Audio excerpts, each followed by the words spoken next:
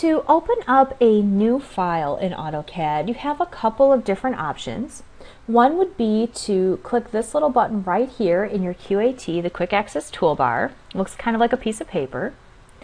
Or we could come to the Application button, come into New, and just say Drawing. Or if I click New here, it will automatically do a drawing, not a sheet set. Once you get into opening a new drawing, you will have a few different options here in terms of the template that you're going to work from. The generic way that AutoCAD will open is this one, the ACAD template, the ACAD template. And if you've just installed the software, this is the one it's generally going to open. So that's the one I'll pick right now. I'll say Open.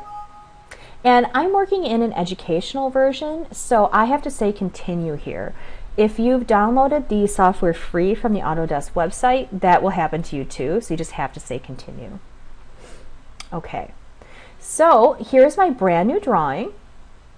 It happens to be in the demo workspace that I had set up before, so that's why I have these toolbars here. Remember that I can change that. And mine says Drawing 2 because I already had a generic Drawing 1 open. So if I don't go in and do a Save As and change the name, I will have Drawing 1, 2, 3, 4, and so on. Now that I've opened my new, very generic AutoCAD drawing, I might want to consider what are my drawing units? What am I going to be working in? There's a couple of ways to get to that information. And one way would be to go up to the Application button, come down to Drawing Utilities, and check Units.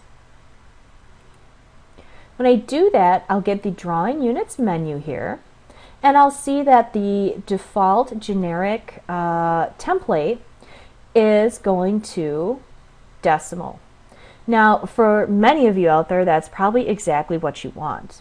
I happen to work in the architecture and design industry, so I frequently want to change this not to be in decimal, but to be in architectural. But you'll see that you also have engineering, fractional, and scientific available to you.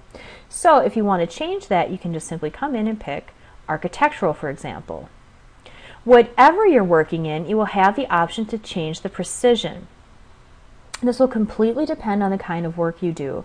If you're working on a large-scale project, maybe you only need to be, to a 1/4 inch or, 1/2 inch. If you're doing something more precise with finer measurements, maybe you want to be at a 1/16. So that's going to completely depend on, the kind of work you're doing. I'm not going to worry about the degrees right now, but we can certainly go in and change it, for example, from decimal degrees to degree minutes seconds or radians, depends what you're doing. And then down here for the scale, we can change it to be unitless or go inches, feet, miles, and so on. You have a lot of options here, all the way up to parsecs. Okay, so I'm going to keep that at inches for what I'm doing. Okay, so I will just say, okay. And it's not really that anything on my screen changed, but now when I would type, there's a very, very big difference between putting in measurements in decimal versus architectural, so that's very important. If I want to go into units again, I could go up to the Application button, or I can actually just start typing. I don't have to click in the command line. Anytime I type, it will just automatically go down at the bottom of my screen in that command line right here. So I'm going to type in the word units, enter, and that same menu will pop up. So you can get to it either way. Say OK.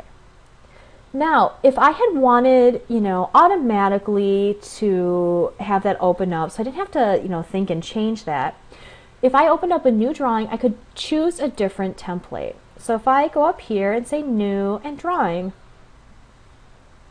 I could pick one of these other options. And in my situation, I could pick this tutorial-arch option right here. That would be an option for architectural.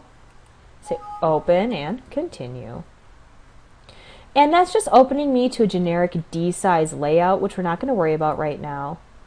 But if I went back to the model space and if I checked the units, you would see that this is an architectural, and it's the imperial architectural. That's what the I is for.